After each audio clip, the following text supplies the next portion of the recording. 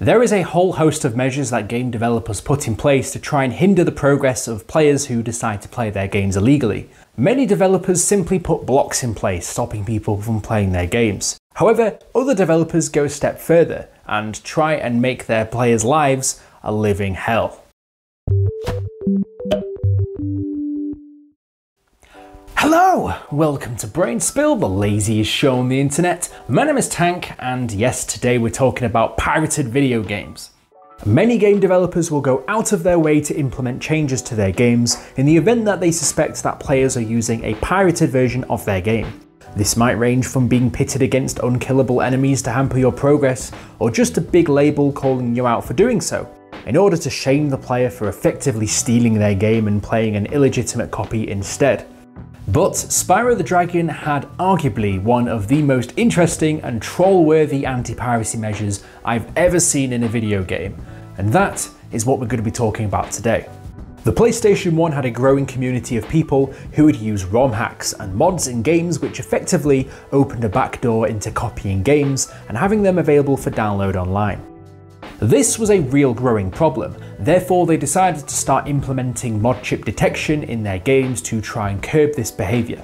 By doing this, they could not only punish the players for doing it, but also try to curb the activity to try and stop this behaviour going forward, as if they did nothing about it and people over time realised that it was easy to get your hands on a pirated version of a brandly new released game, it would be more and more popular, meaning that these companies would not get as many sales because everyone would be downloading their games online, which is certainly not what they want to happen. So when we come to the game Spyro Year of the Dragon, at the time, this was one of the most hotly anticipated titles on the console, and was a system seller, meaning that people were very excited for it.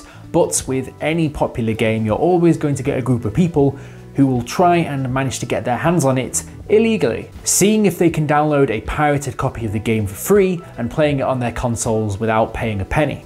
The genius thing about all of this is that the discs for the PlayStation 1 were purposefully made with ridges in the design and are not perfectly flat like most CD-ROMs, meaning that discs for legitimate copies of the game would be very distinguishable from that of a pirated copy which has likely just been burnt onto a regular CD-ROM. The smart way they worked around this issue was that the game was set up with a mod chip detection. Due to the design of the legitimate discs, the game should fail in obtaining the region data on the disc, which was fully intended. However, if someone was to burn a pirated copy of the game onto a regular CD and put it in their PlayStation 1, the console would try and pick up the region data from that disc, and because it doesn't have the imperfections like a legitimate copy does, the console will be able to collect the region data. And what this means by extension is that this system has just found an illegitimate copy of this game, and the console knows full well that you're playing a pirated version of Spyro. Circumventing the design of the CDs to try and catch players was a stroke of pure brilliance, and at the time was a great way to identify those legitimate and illegitimate copies of very popular titles.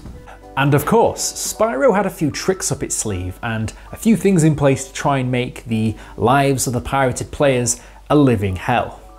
Pretty much all games will eventually get cracked for pirates' use, especially if it's a popular game. However, you can hold the pirates at bay by making them believe they've cracked your game, but in fact fell right into your trap. That's one way of staying one step ahead. This was certainly an issue for Insomniac Games, who with the release of the previous Spyro title, Spyro 2 Ripto's Rage, despite having really good copyright protection on place, got cracked by hackers in less than a week, which means that a brand new game released was simply available for download online within the week, and well, that's not good for your bottom line. They had enough and decided to take this to a whole new level.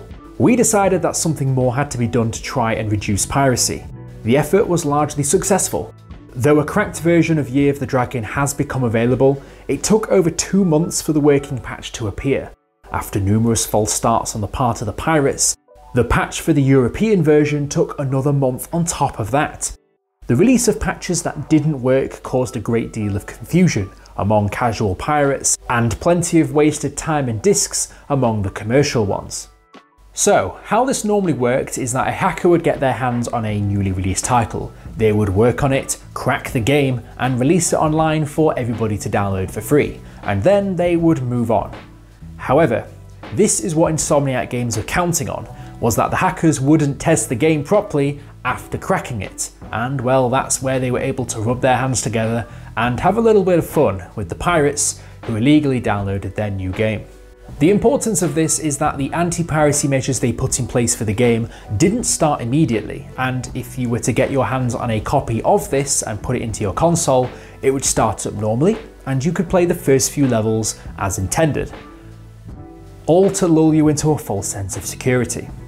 After playing the game for the first few levels, you'd come across one of your faithful companions, a fairy named Zoe, who simply said the following very strange message, which certainly doesn't appear in a legitimate copy of the game. I'm sorry, Spyro, but you seem to be playing a hacked version of this game. This may be an illegal copy. Since this copy has been modified, you may experience problems that would not occur on a legal copy. Oh, you just got busted. However, the game still works fine, even though you've seen this very ominous message which clearly lets you know that the console knows you're playing a cracked version of the game. You decide to carry on playing because the game still works. I mean, why will you stop? Well, that's what Insomniac Games were counting on, and it's from this point onwards where their lives would start getting turned upside down. If the pirating player decided to carry on playing the game from this point onwards, they would soon start experiencing some problems with their game, as the game would start to get slow, laggy, and effectively start to break at the seams. At first, the changes are quite small, from various gems disappearing, collectible eggs not counting towards your total goal, and random crashes that would occur throughout play. Something which I assume if you'd never played the game before would not be things that would instantly flag that there was something wrong with the game.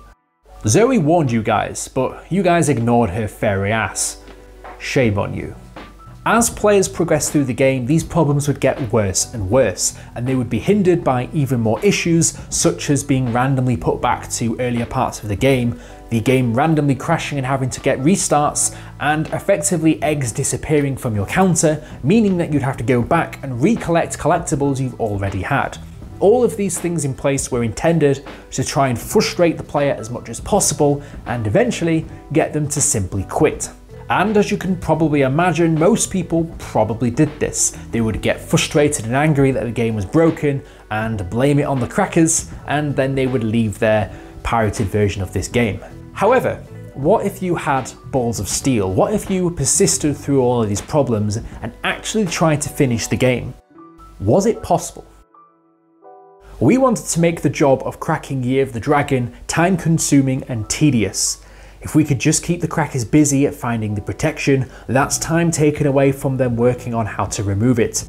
Again, we were trying to reduce the pool of people available who could crack the game. Not every cracker would have enough time available to make the crack. It probably isn't anyone's day job.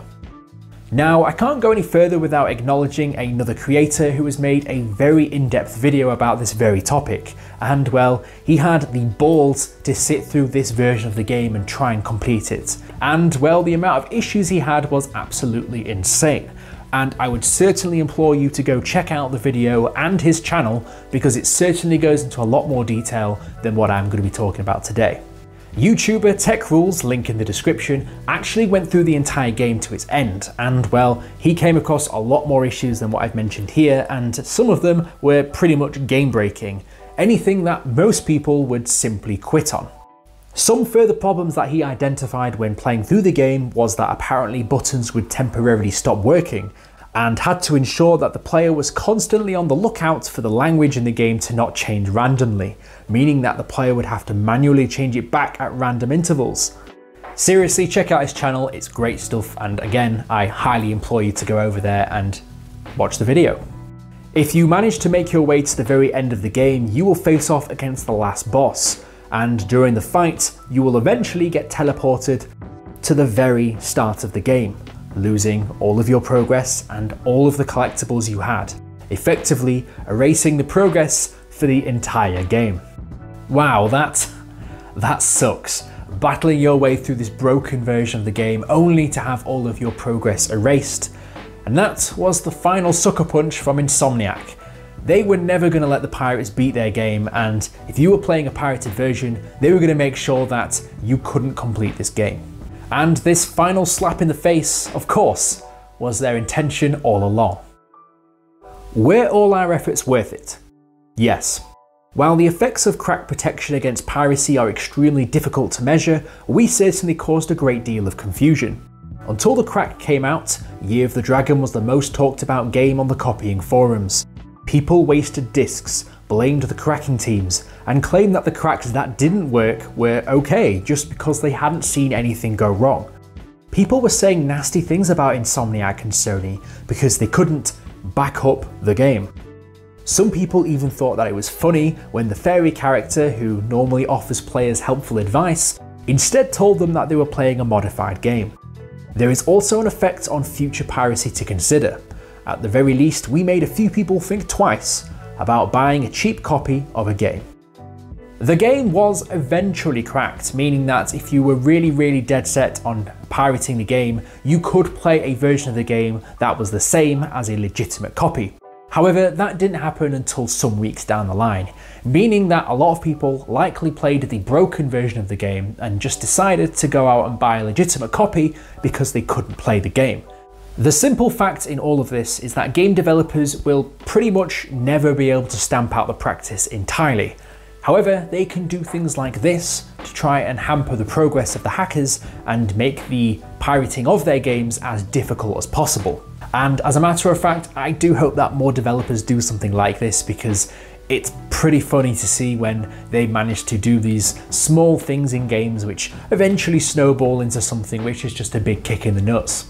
As a matter of fact, the crackers even thanked the developers for implementing such an advanced anti-piracy measure, as it did give them a run for their money and certainly gave them a challenge on this title. So yeah, fair play to Insomniac. Big brain play. Well done. If you liked the video, be sure to like and subscribe. If you want to be notified as soon as I upload my next video, be sure to hit the bell button. And if you've got any ideas for what topics you'd like me to discuss next, let me know down in the comments below. As always, sources used in the video will be in the description. I guess, don't steal games online? That's the only way I can finish this video, I guess.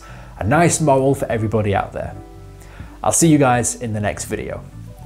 Fantastic.